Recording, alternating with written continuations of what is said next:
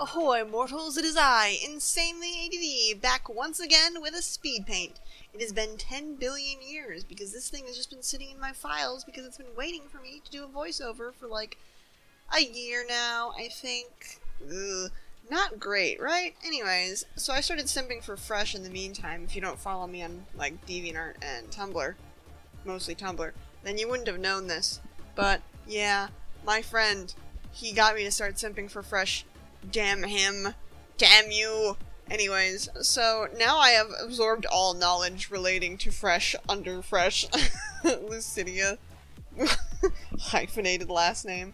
Part of this was recorded while I was also screen sharing on Discord, so at some points the recording is going to get very jumpy and it's gonna look bad. I'm very sorry, but I couldn't find any way to fix it except making the speed of the Speedpaint go even faster than normal, so I'm very sorry about the jumpiness. There's nothing I can do. Anyways, I'm going to talk about how much I love Fresh, the bastard. Anyways, he doesn't feel anything, but guess what? Too bad.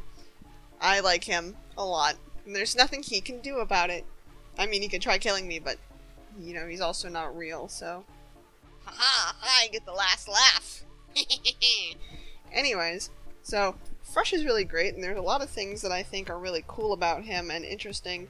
And also, there was, so I did some introspection, because when I simp for a fictional character, I gotta, like, look deep inside myself, you know? Like, that's a normal thing, right? This is totally normal. Everyone does this. No, but I did some introspection, like, why do I simp for Fresh? Because I was under the impression that, like, Fresh is kind of like a Sans, but also not really a Sans at the same time. Turns out he's not really a Sans at all anymore. Anyways, I was like, why am I suddenly simping for this character? I've been in this fandom since nearly the beginning, and I never simped for him.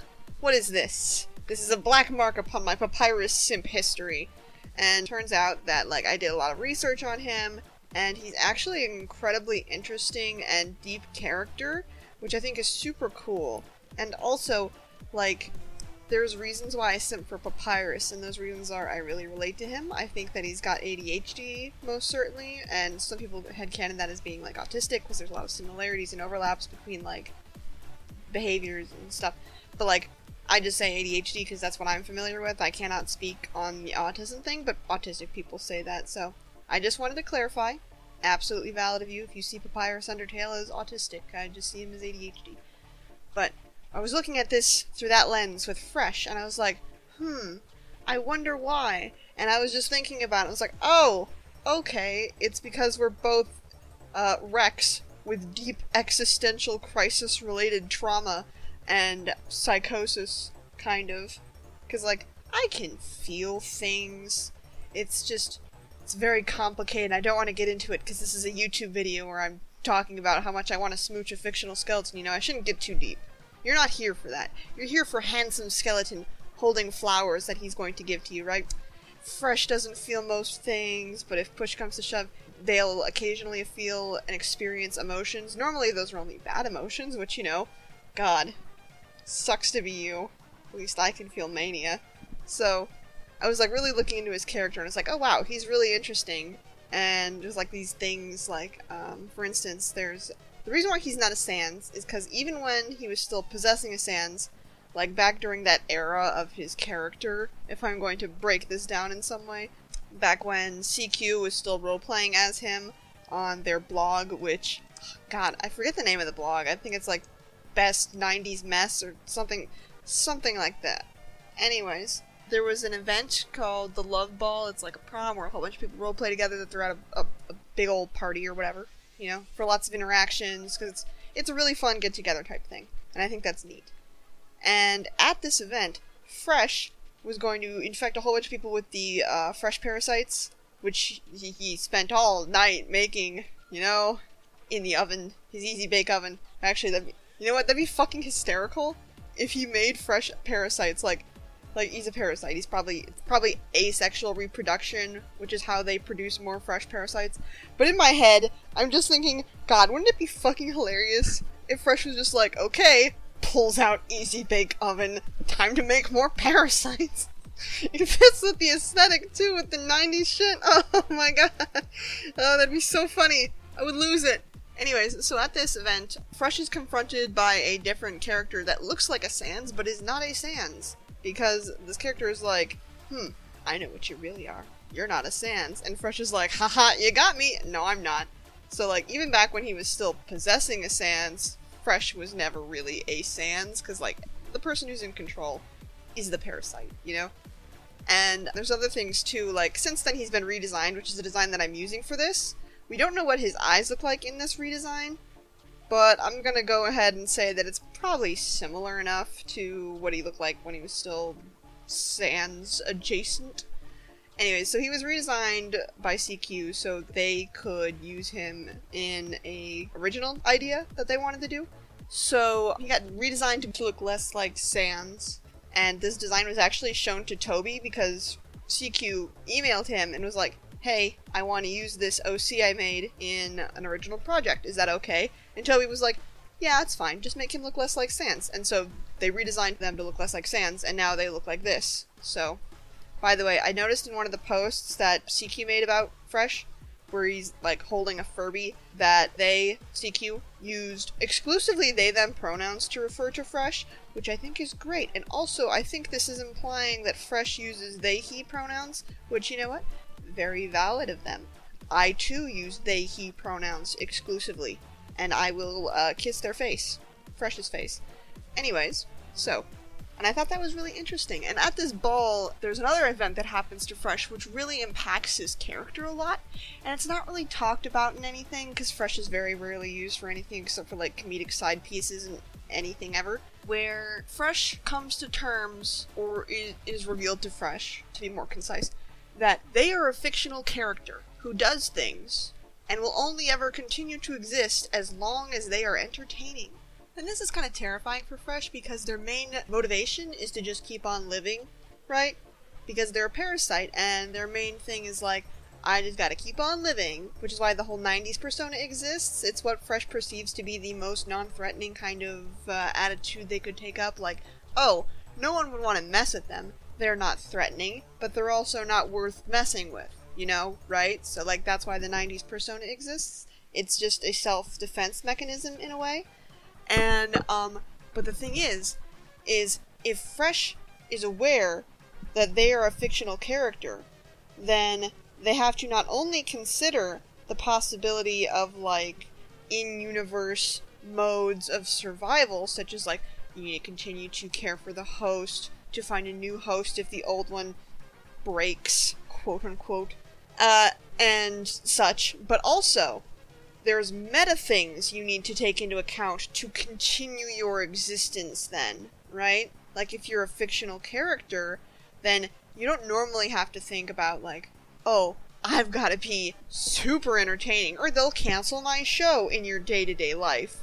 But Fresh now has to take these things into consideration, and it's very stressful and existentially terrifying for him, and there's, like, this really awesome part of the post. Let me find it real quick.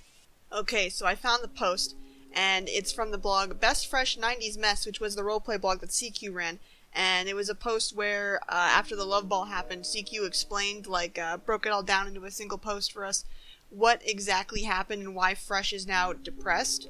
And the monologue that Fresh has goes like this. I've thought about a lot of stuff lately, you know? All these inner thoughts I ignore or avoid listening to. And I realized, you know, maybe I wasn't looking to help everyone. It was some excuse, you know? I like messing with people. I like the concept that in some way I'm more clever or amusing or hilarious, or simply put, I'm better than the rest of them. I'm better, and I deserve to get what I want, and I want to mess with people, and I want to hurt people, and since A, I gotta possess people to survive, I might as well enjoy the process as well, you know, dog? I wanted to take over the multiverse because, yeah, it extended far beyond something as noble as helping people. I wanted to take over because I could, and because it was fun, and because I couldn't be stopped. I wanted the power to enslave everything. The power to enslave everything. But I can't do that, can I? Because of you, right? You're the voices Era hears, aren't you? The voices Era always talks about, always chats with.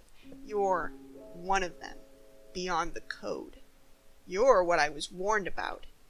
You're what he was talking about, beyond all of my known existence, beyond the game. You're toying with error, asking him questions. We're all your toys. Every single thing I've seen, every universe, every single creature I've come across or possessed, every bit of data is something you are capable of manipulating, right?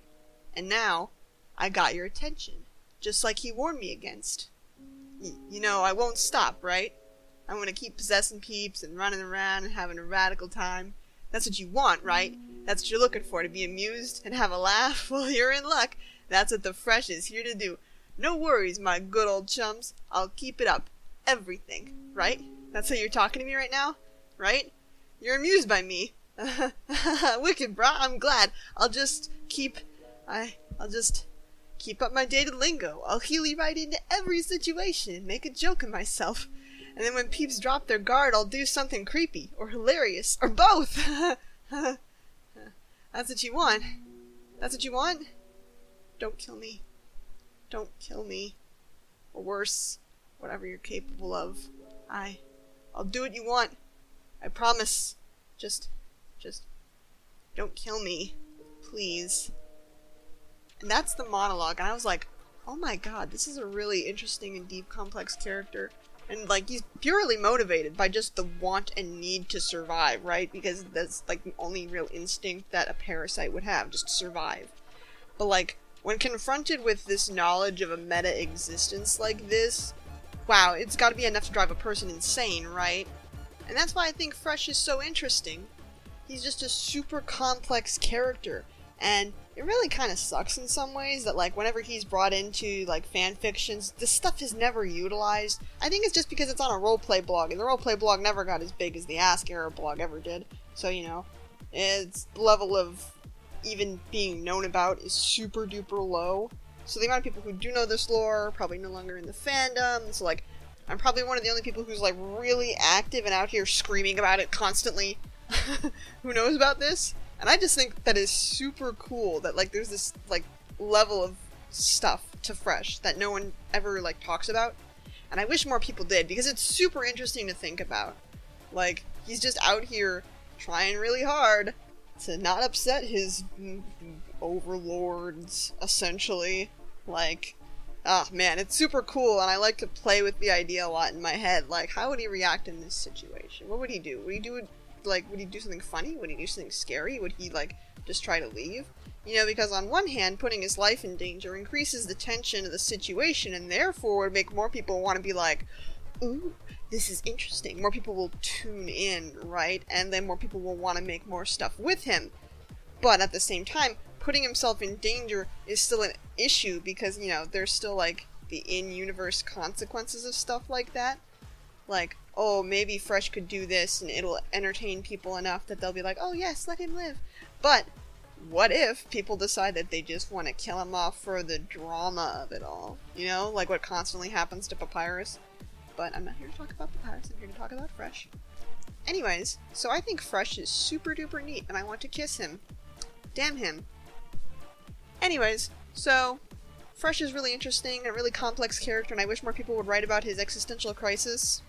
It's really weird, like, he shows up a lot in, like, reader insert fics, like, especially the ones that involve outcodes, but, like, even in those fics, he's never really a romantic interest, and I don't know why. He seems like one of the most popular outcode stanzas, right? Like, he was super big before Nightmare and Dream and all the other motherfuckers out there that I don't really care about that much. Sorry. But, like, they just don't catch my interest like Fresh does, or the others even. And still, Fresh is, like, he's, like, the B-list? Even though he's one of the most well-known ones. Like, I remember seeing this video that analyzed the Undertale fandom, and Fresh was mentioned. And then the Underfill version of Fresh was mentioned. And the Underfill humanized version of Fresh was mentioned. And how there's still a whole bunch of content for this subset of a subset of a subset of the fandom. And that's really interesting. But at the same time, Fresh still isn't, like, given a lot to do ever. Like, he kind of just shows up and is a joke, and then he leaves. And I guess in some way that's probably, like, the best ending for him as, like, a person with his own autonomy who is self-aware of this stuff. Like, he just shows up because that'll continue his existence, but he doesn't do anything. He doesn't put his own life in danger. It's not stressful for him personally. He's just like, I made my required appearance and now I get to live another week. Bye! You know? And I think that's really interesting. I wish more stuff like this would be explored in, like, popular series that involve the multiverse. Like, for instance, in Underverse. I know Fresh shows up a couple times, but he's kind of just like, I don't know how else to describe him, except Fresh is like the mailman, because Outcodes just haven't discovered that smartphones exist, or whatever. You know, like, he's just there to do a task. There he is, in the background, just chilling, vibing, doing nothing, though. And I think it'd be more interesting if, like, since they're exploring the meta stuff of the multiverse anyways, if they would just imply, mention something, you know? Like, because I think it'd be really cool. It's a missed opportunity to not bring it up, honestly. Because, like, Fresh is just there like, haha, this is really funny. You guys are gonna, like, do something, and it's gonna make a whole bunch of people mad, and everyone's like, what are you talking about? And it's like, oh, don't worry about it, huh? You know, like, even in passing, just the acknowledgement of it would be really interesting. It'd bring, like, this knowledge more to the forefront of people's minds, because a lot of people don't know about it in general. It's kind of like, to a lesser extent, there's some things about Fresh, like, for instance, his outfit. A lot of people will draw it in a bunch of different ways. I once saw someone draw the orange collar of his coat as, like, a valedictorian sash thing for some reason, and, like, it's fair to them, like, it's a confusing looking outfit, a lot of colors, a lot of stuff going on, but, like, it is a blue, white, and purple windbreaker that has an orange and purple collar on it. And he's got a polo underneath with a popped collar, which means it's also short sleeves, because that's just how polos are. There's no such thing as a long sleeve polo, as far as I know. I mean, there probably is, but with the style that it is, and, like, 90s, it's a short sleeve. Trust me. Anyway, so now I'm drawing him holding the flowers, and the flowers that he's holding are actually, well, coriander, mauve carnations, and magenta lilacs. I chose those colors because they're very pretty, and I like those colors. There's other reasons for it, but whatever. I honestly forgot. It's been so long since I drew this. But I just thought the flowers were pretty, and they were in colors that would contrast with his outfit enough, you know? Because, like, I guess I could have... Maybe putting in some more yellow flowers would have been a nice contrast, too. I would have to have looked up what that is.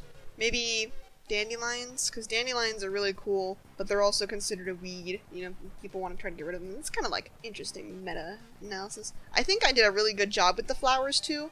Like, for instance, I drew the carnation petals, because I'm a freak of nature, and I hate being alive, I guess. But also, at the same time, the lilacs were more abstractly done, because, God, I would rather set fire to space than attempt in any way to try drawing the individual flowers in a lilac bush. Not like a lilac bush, but like a bushel, because they're always in, like, these big blobs, essentially, right? Of petals and leaves and teeny tiny little flowers. Just like 100 flowers on each fucking chunk, and it's very annoying. Trust me, I love lilacs. Painting them is a pain in the ass. So, yeah, that's the nice little bouquet he's holding. He's just supposed to be, like, very handsome, because I think he's handsome. And oh, also, one of the mauve carnations is, like, on his lapel, his collar, because I thought that would look nice, you know, like, not only is he holding the bouquet, he's got one in his shirt, because he's a handsome gentleman. He's not really a gentleman, he's a little bastard of a person. But don't worry, we love him all the same. I think that I could have done better with, like, the leaves and the foliage in the bouquet, because it's very bright green. It's, like, very intense neon lime. I could have made it more toned down, like, a little bit less saturated, a little bit darker, maybe a smidge more blue tinted. I think that would have looked really good, but on one hand, I'm pretty good at drawing flowers, I'd like to think. On the other hand, it is a pain in the ass to draw flowers, so I'd rather not draw flowers. You know what I mean? Like, you can be good at something and still not like doing it, right? And I kind of broke from the pattern that his glasses are supposed to be in. Like, it's just supposed to be like 1/2 of each lens is yellow and 1/2 of each lens is blue. But I kind of did it in like an every other thing, because I think it would look more visually interesting for this piece at the very least. I had a tough time figuring out what to do with the background, because I wanted him to look handsome and so attractive, and like one of those scenes from a manga where it's just like shimmers and pretty colors. But, you know, I'm really happy with how the end image came out, so I hope you liked the video, even if it's a little bit janky in some places, and I'll see you next time. Bye!